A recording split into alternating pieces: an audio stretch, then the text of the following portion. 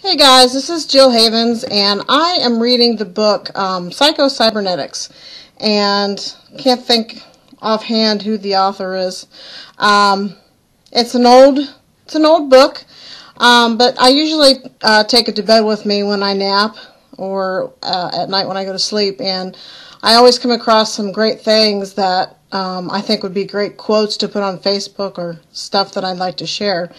And today I'm going to read a couple paragraphs that to me had a lot of meaning to them. So again, this is from Psycho-Cybernetics, and this is talking about self-image. It says, changing your self-image does not mean changing yourself, but changing your own mental picture, your own estimation, conception, and realization of that self. The amazing results that follow from developing an adequate and realistic self-image come about not as a result of self-transformation, but from self-realization and self-revelation. Yourself right now is what it has always been, and all that it can ever be. You did not create it. You cannot change it. You can, however, realize it and make the most of what already is by gaining a true mental picture of your actual self. There is no use straining to be somebody. You are what you are now. You are somebody, not because you've made $1 million or drive the biggest car on your block or win at bridge, but because God created you in His own image. Most of us are better, wiser, stronger, more competent right now than we realize. Creating a better self-image does not create new abilities, talents, powers. It releases and utilizes them. We can change our personality, but not our basic self. Personality is a tool, an outlet, a focal point of the self that we use in dealing with the world. It is the sum total of our habits, attitudes, and learned skills, which we use as a method of expressing ourselves. That just kind of spoke to me when I read it, and I wanted to share it. And there's one other little paragraph. Find it here. This is important. Accept yourself. By all means, engage in self-directed, legitimate self-improvement, but also be yourself. You cannot realize the potentials and possibilities inherent in that unique and special something that is you if you keep turning your back on it, feeling ashamed of it, hating it, unfairly comparing it to false idols, and refusing to recognize it as your greatest asset and ally. Now that paragraph there is so important, and it's something that I'm learning not to compare myself to others. Need to look at the camera. Not to compare myself with others, but to compare myself against me. You know, what were my results last week, or what were my results yesterday?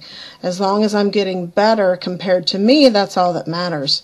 And that's all that matters for each one of us, really, is comparing ourselves to ourselves and nobody else, because everybody's unique. Everybody has their own gifts to give the world, and you know, your gift is different than everybody else's, so you cannot compare. You just can't compare apples and oranges, and that's all there is to it.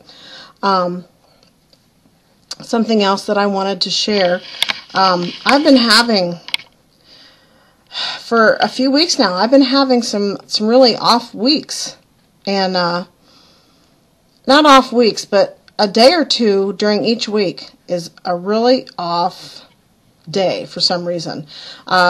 Last week was Monday. This week was yesterday. I mean, I didn't want to be near the computer. I didn't want to work. I didn't want to do anything. I wanted to sit and watch TV and not do anything else. And it was one of those days that I felt sorry for myself, and, you know, nothing in particular happened. I mean, little things, but nothing major. It's all mind games. And I have been not super pleased with the results that I've been having in my business lately. So I've been racking my brains trying to figure out what I need to do.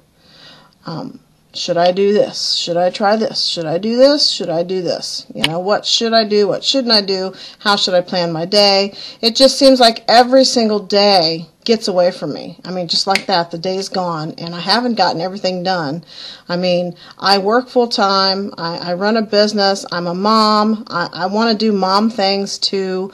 Football season is coming up. My son's going to be playing football. I have a scrimmage to go to tonight. My daughter's in color guard. I want to enjoy watching her. I have to find a way that's comfortable for me to fit everything in. And there's some things I just, I can't do everything. I just can't.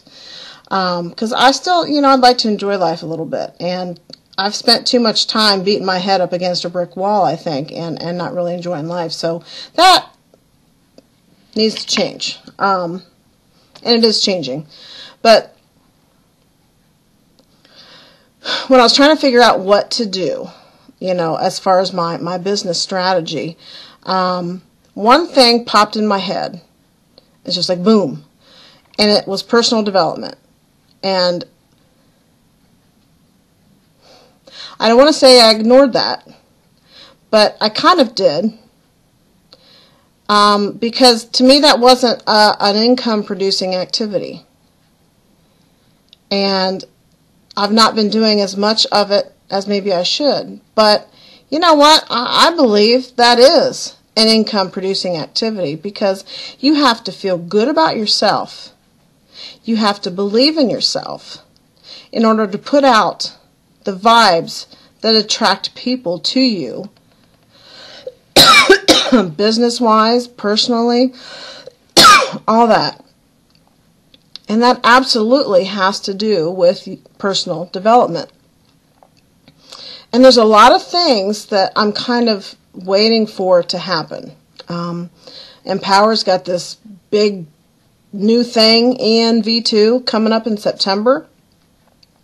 Prosperity Team has their new iPass coming out. We've got PBAs coming out. But none of it is ready yet.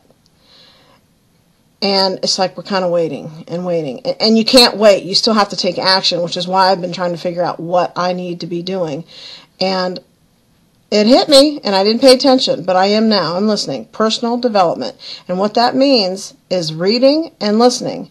And I just read to you something I read today from Psycho Cybernetics that I think is important. And as far as there's so many books out there, just Google personal development. There's all kinds of books. As far as what to listen to, you can go to YouTube. You can get a Tony Robbins video, a Jim Rohn video. Got this guy in my mind. I can't think of what his name is, but gosh, type in Think and Grow Rich. I mean, you'll find all kinds of things to plug into. But personal development, that'll get you where you're going. That'll get you where you want to go. And it doesn't seem like it, but I believe that it's an income producing activity because, like I said before, you have to build up that confidence to not let anybody push you around, to know that you're going to make it no matter what. And so that's going to be my focus. I have my daily plan that I'm going to do every day, and today went really well with that plan, and I have plenty of time left over, so I'm going to work on refining that every single day. And I also, like I said, I'm going to have plenty of time for personal development because it's that important, especially while we're kind of in this waiting phase, waiting to launch phase. I'm going to build up myself personally as much as I can in this period of change. So I advise you to do the same thing, and if you need any ideas of what to read, what to listen to, just contact me. Leave me a comment on YouTube, find me on Facebook. I'm there all the time. I'll help you out any way I can, and until next time, we'll see you soon. Thanks for listening.